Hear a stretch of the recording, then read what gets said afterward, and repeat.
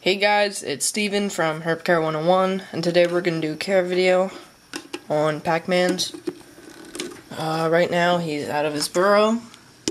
So, there he is. His name's Daryl.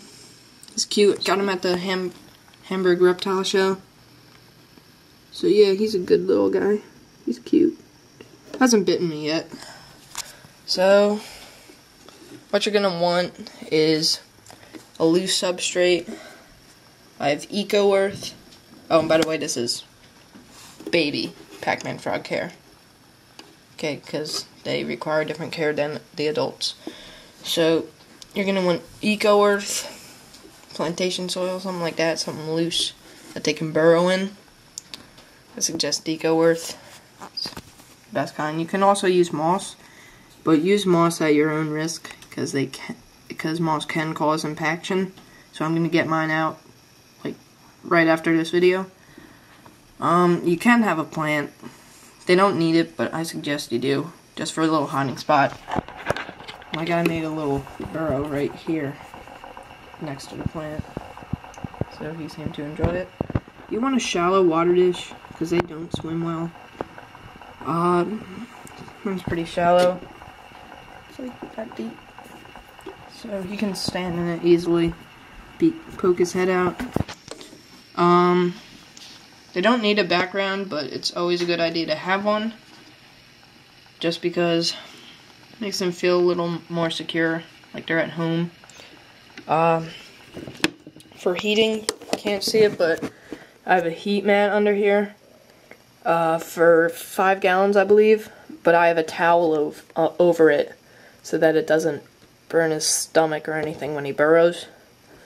For the tank, I just have a nano here. I'm probably going to upgrade it when it gets bigger, because they do need it. So for just a baby, they can live in a nano for a while until they get bigger. Speaking of which, the boys can get like 5 inches, the females 8.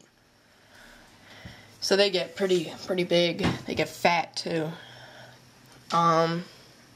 Yeah. Oh, I want to say that they live about 10 years or so.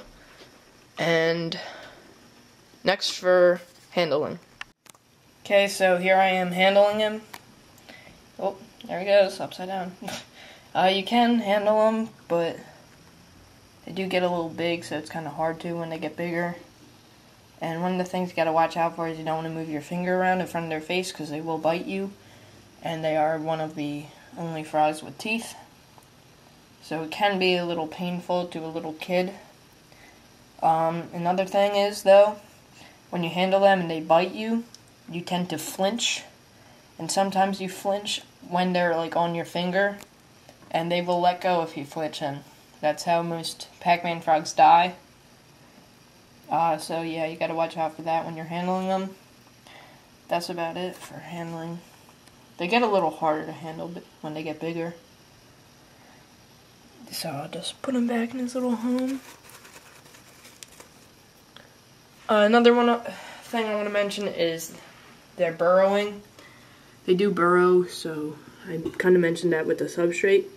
But, so when they do burrow, don't bother them when they're getting into it, or when there's any crickets in the tank. There are a few crickets in my tank right now, so yeah, but when the crickets are first put in, and they see that crickets are running around, don't try to handle them. They will think that your hand is a cricket. So, thanks for watching, and subscribe. Bye.